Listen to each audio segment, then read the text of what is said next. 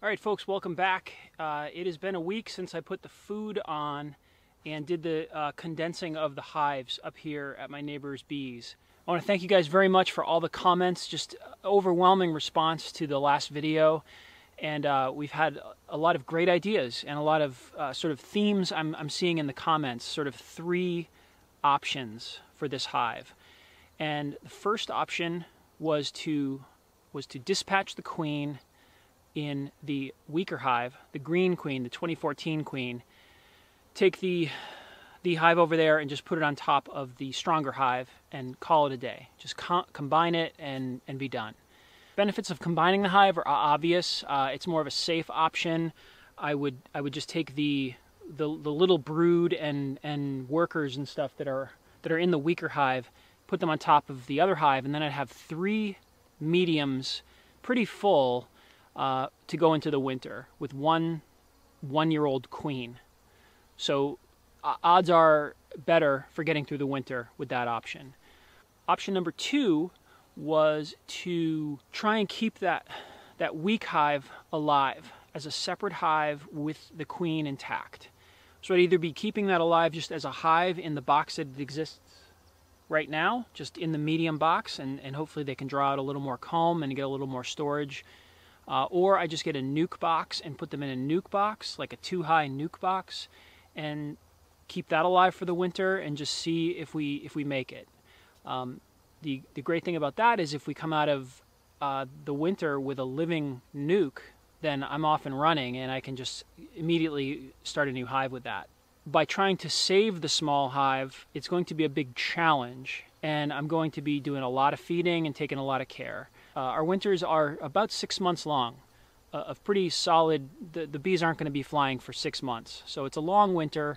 They need a lot of food, they need a lot of insulation, and it just, in my inexperienced mind, I don't see how one nuke is going to survive the winter in our winter. So combining definitely is appealing to me for safety. If I don't combine and I am able to keep that nuke or that one medium box alive for the winter, it could be a great experiment for me. It could be a great experience. It would definitely take a lot of work, and if I'm successful, I'm going to come out of it with two hives ready to go in the spring. If it dies, it was an experiment.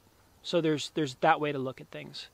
So there was a third option, which was floated in the comments by a user named Not Cool, and a couple others also threw this out there. But the idea is to combine the hives as far as putting them together, but keeping a queen excluder between the boxes so that we keep the queen on the bottom living and with her bees, and then the medium box will go on top of the other hive with a queen excluder, so that queen could have her bees and the queen would stay alive. This would keep the top box warmer because it would have the warmth from the bees below it, keeping it warmer.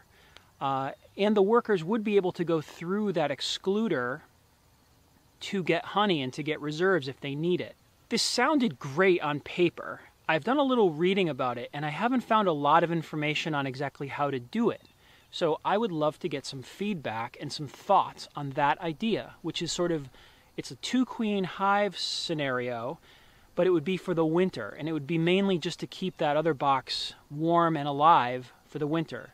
So my questions are, if I did this and I put the 2 mediums from the stronger hive, as one hive on a bottom board with one hive, an excluder on top, then take the weaker medium and put that on top of the excluder, and then put the inner cover and then a top cover. My questions are, if I do feed in the springtime, or if I continue to feed through the fall, I would put the feeder on top of the weaker medium. So those bees below aren't going to get a lot of food unless they crawl through the excluder and then up into the other medium. So that's kind of weird. The other question was, do I want the workers from each hive able to go through that excluder? I don't want the queens, obviously, but do I want the workers to be able to grow through to either hive, or do I want to exclude all the bees and just literally put a screen between the two hives so that this hive stayed, you know, as a hive and this hive stayed as a hive, and I was literally just sharing the heat from the lower hive into the upper hive. That also has complications, because then how do I feed the lower hive? So it doesn't.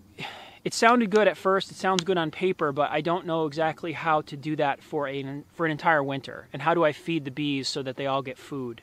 So please let me know in the comments if you know of a place to look and read about this, or if it's been done, or if this is some kind of new thing that just kind of got made up in my head. I'm not exactly sure how to do this. So please comment below, and please let me know what you think about that idea. So again, the options. Combine the hive, option number 1. Option number 2, either make a nuke out of that hive, or just keep the box intact and try and keep it alive for the winter. And option number 3 is to do the 2-queen system with some kind of excluder between the hives.